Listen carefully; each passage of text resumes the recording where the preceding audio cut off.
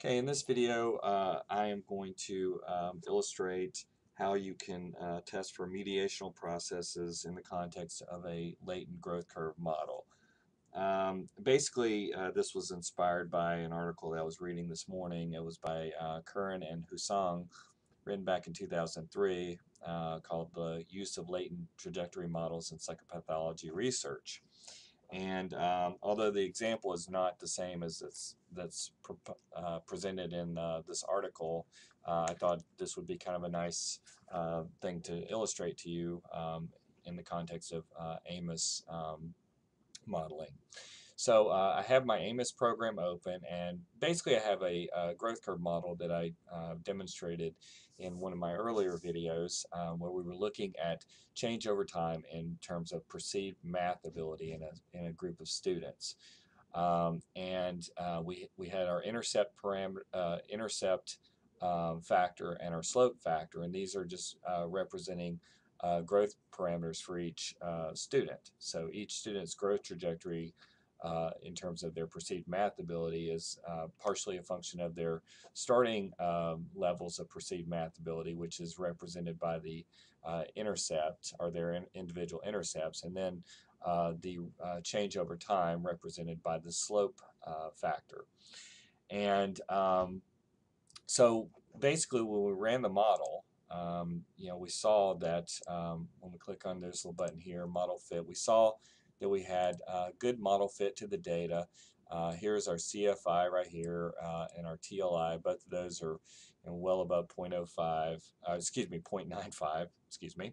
The RMSEA is 0.048, which is indicating good model fit to the data. So overall, our single domain model was exhibiting good fit to the data. When we looked under the estimates, we saw in terms of the we looked under the means, and we saw the intercept estimate right here is basically kind of an average level of perceived math ability at time one, and then the slope mean is essentially representing an average slope, basically a slope that's kind of averaged across the students. So we saw in general that the slope on perceived math ability appeared to decrease over time um, among the students. So because there's our negative coefficient. We also saw that the covariance between the intercept and the slope was negative and statistically significant. So in other words, basically students who started off at a higher level of perceived math ability, their rate of change was less than that of students who started off at lower levels of perceived math ability. So at any rate, now let's take a quick look at another option. So in my previous videos, I also incorporated sex as a predictor of these variables. So just kind of building from building up, I'm going to start off by incorporating sex as a predictor of these two variables. So this is a little bit of a refresher, but we're going to use sex as a predictor of our intercepts, our randomly varying intercepts and slopes. Now, because our factors are now going to be outcome variables, we want to make sure that we incorporate disturbance terms associated with these. So at this point, what I'll do is, let me move this over just a shade here. At this point, what I'll do is I will right-click, click on Object Properties. I'll call this D1, and this disturbance I'll call D2. And now I can draw my arrows to each of these factors right here. I think we also allowed the disturbances to correlate in this kind of way. So now we have sex predicting the random variation in intercepts and slopes among our students. So when we clicked on Calculate Estimates, basically what we saw in terms of model fit, we see, the CFI is, as essentially a 1, TLI is very high, RMSEA is really low. So we're doing a pretty good job of fitting our model to the data. When we look at the estimates, we see basically in terms of the relationship between sex And the intercept, again, intercept is essentially representing um, time time one perceptions of math ability. The coding was for sex. The coding was 0 for female, 1 for male. So basically, that coefficient right here is representing the difference between males and females at time 1. It looks like that males tended to perceive greater perceived math ability than females. And then when we look at sex in relation to the slope, we have a negative coefficient here, basically indicating that the rate of change over time in perceived math ability was less for males than it was for females. So females tended to exhibit more change over time than males. When we looked at the average, the average intercepts, this would be the time 1 intercepts controlling for sex, or the time 1 perceived math ability controlling for sex. And then we have the slope parameter still representing the fact that that overall our students exhibited decreases in perceptions of math ability over time. So, but it does look like that the rate of change is less for males than for females. So there you go. When we look at the variances now, you can see we have the variance in terms of our disturbance terms, and this is actually reflecting variance that's not accounted for in our intercept and slope factors due to sex. And so we've got, these are the variance estimates, and both of these are statistically significant. And we see this is the covariance between the intercept and slope factors is statistically significant. So even after accounting for sex, we still see that there's variation in the intercept and slope factors that's not accounted for by, like I said, by the sex of the students. So now let's move on, and we'll move towards adding in our testing a mediation model. So I'm going to take this out, and I'm going to delete these two paths right here. And what I want to do is I want to test whether the effect of sex on these growth parameters, whether it's mediated by math achievement at time 1. So I don't have a theoretical model for why that would be the case, or theoretical rationale, but this is just to demonstrate this particular approach. So what I'm going to do is I'm actually going to copy this figure here, keeps it nicely organized, and then I will click right here, and then I'm going to move up to let's see if I can find it here. It was math grades at time 1. So there it is. So I'm going to move this down here, and let me just kind of clean this up a little touch here. So I'm actually going to just resize this a shade so it fits in there.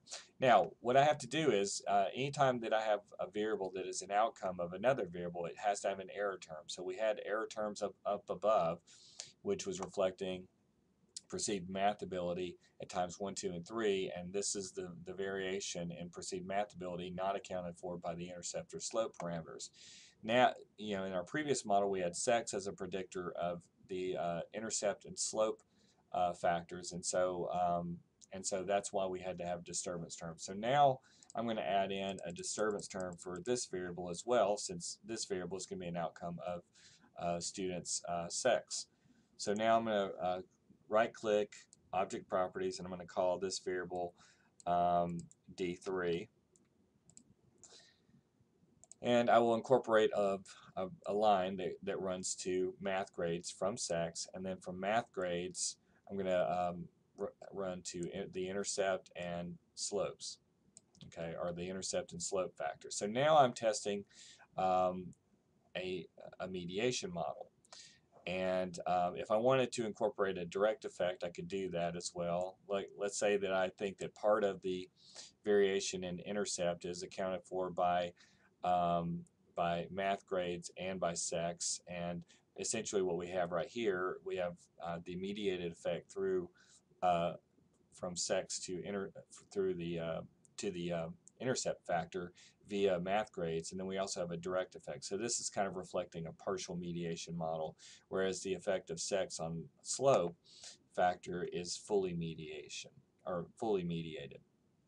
So now I'll click on calculate estimates, and you'll see right here in terms of the model fit, CFI is still pretty good, TLI is good, RMSEA actually bumps up a bit to 0.078, so we have a little bit less fit in this particular model. I'll quickly show you though, in the previous model I think we also had incorporated correlation between these two disturbance terms right here. So if we add that back into the model and look, you'll see that our fit is still quite good. And so we have our CFI and TLI are above 0.95. Our MSCA is 0.047.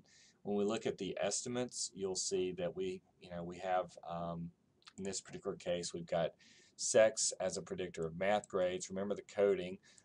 Females were coded 0, males were coded 1. And you can see right here that that essentially males scored lower on average in terms of math grades at time 1 than females, and that difference was statistically significant. So it's a little funny actually, because what it looks like that when you look here in terms of sex and that direct effect of sex on the intercepts, you see that we have a positive association, meaning that males, on average at time 1, they tended to perceive greater math ability. So they're actually perceiving greater math ability at time 1, while at the same time performing worse in terms of the time 1 grade. So it's kind of interesting. So we have, both of these tests indicate statistically significant relationships. We see math grades as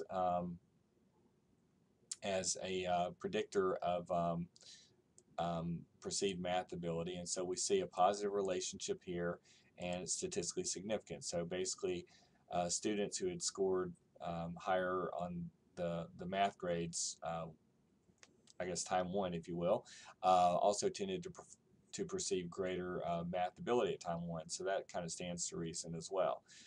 Keep in mind, I'm using math grades measured at time 1 as a general variable for math grades. The data set actually incorporates a math grades time 2 and time 3, but we're treating math grades time 1 as essentially a time invariant variable that's associated with the students. We could have built in the other two and had time varying covariate, but we didn't do that in this particular model. With respect to math grades and the slope parameter, though, we see our slope factor, we see no significant relationship between the two. So that actually, so it looks like that the math grades variable was unrelated to students' growth trajectories with respect to perceived math ability. So at any rate, when we look down a little bit further, you can see we have the average in terms of the intercepts for or the time 1 average for perceived math ability after controlling for the math grades 1 and sex. You can see right here, this is the student average, if you will, in terms of their intercepts, and then this is the slope, and you can see this it's negative.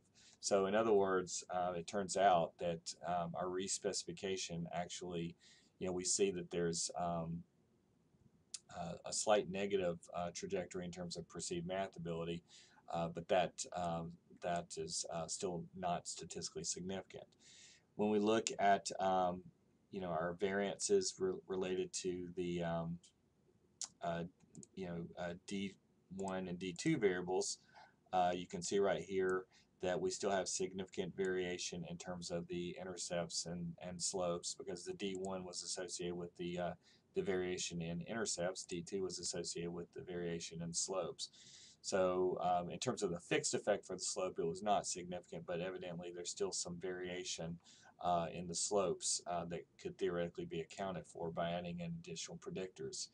Under estimates and scalars, you can see we've got well, we didn't ask for indirect effects in our model. So let's take a quick look and try this a different way. So now under output, I'm going to ask for indirect, direct, and total effects. So let's say I want to test the indirect effect of sex on perceived the intercept factor and the slope factor. So I would click on indirect, direct, and total effects, and I can bootstrap these results. I've already set it for bootstrap 1,000 bootstrap samples with a 90% confidence interval. I could obviously raise that if I wanted to, but I'm just going to stick with the default for this particular example here. So when I run the analysis, things are not going to change in terms of the overall fit. Everything's going to be the same. Now when I click under estimates and under matrices, you'll see I've got indirect effects right here. So we have the indirect effect of sex on the slope and the intercept factors right here. So this is the indirect effect of sex on both of these.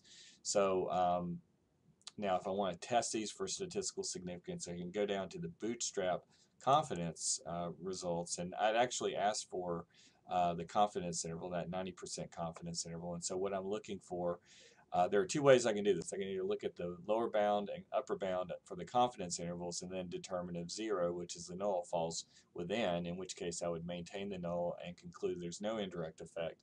Or I could, or if 0 falls outside the confidence interval, then I can infer that there's a significant indirect effect. Or I could go down here to these p-values for the two-tailed test and look at that. So you'll see in terms of sex and its relationship to the slope, that's the lower bound and the upper bound. So you can see that 0 falls between the lower bound of -0.009 and the upper bound of 0.027. So that would argue against rejecting the null hypothesis and inferring that there's no significant indirect effect. And if you look at the p-value down here for that particular test of the indirect effect, it's also, it's going to be consistent.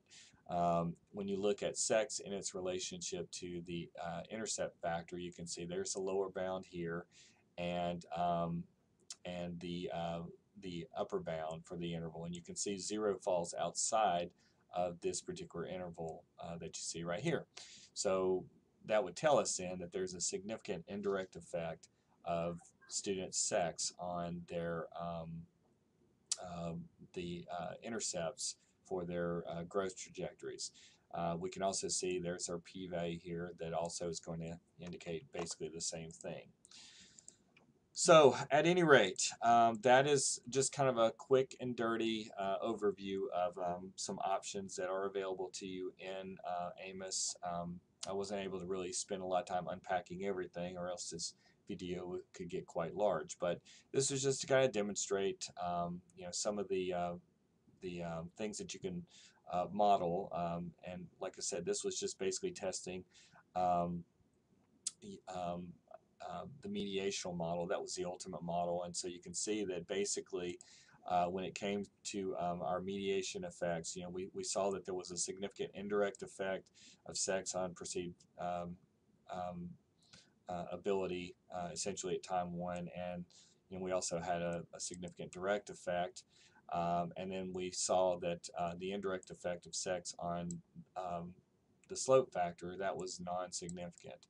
So there was no evidence of mediation of sex on the slope factor via math grades.